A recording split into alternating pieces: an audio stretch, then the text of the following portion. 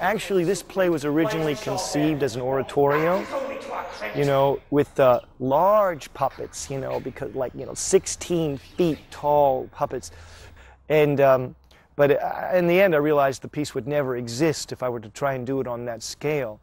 So I knew that if I was actually going to perform this thing, I'd had to find another structure to carry the idea.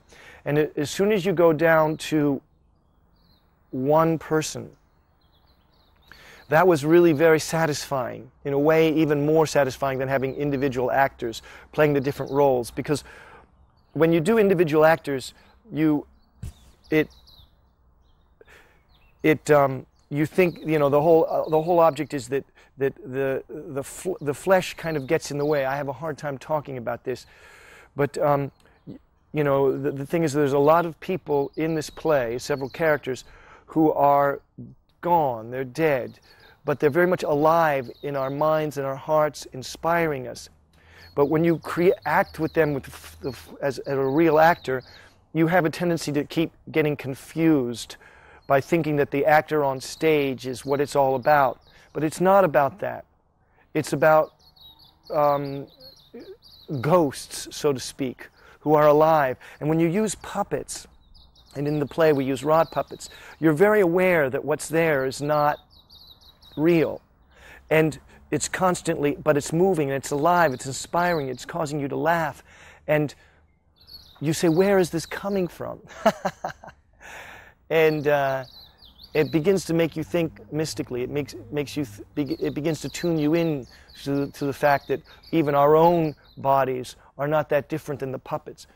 So the play moved from an oratorio into one person, and really it's not about me, it's about the imagination of the audience and the actor, and the techniques that are chosen are devices which don't point to the actor, but they point to this invisible realm. And so abstraction really helps, I think, in sacred subjects. I don't even know what I'm doing.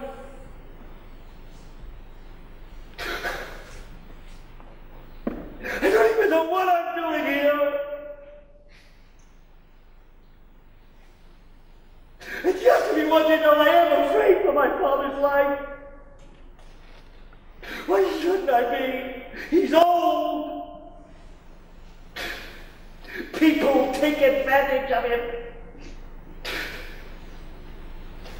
I'm sorry, Lakabuzu. Do you want me to go? No, stay. I need help. Lakabuzu, look at me. My friend.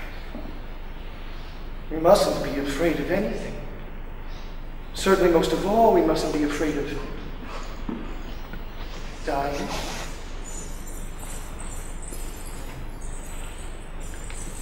We cannot love without pain. We cannot live without the constantly dying.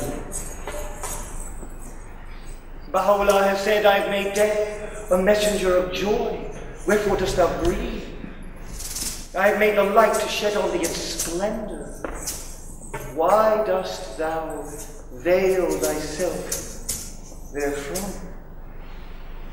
Does Baha'u'llah ever suffer?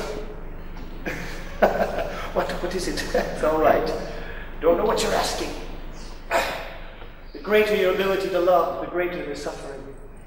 And Baha'u'llah is, if anything, profound and wonderful love of us all. Nabil, would you tell me about Baha'u'llah?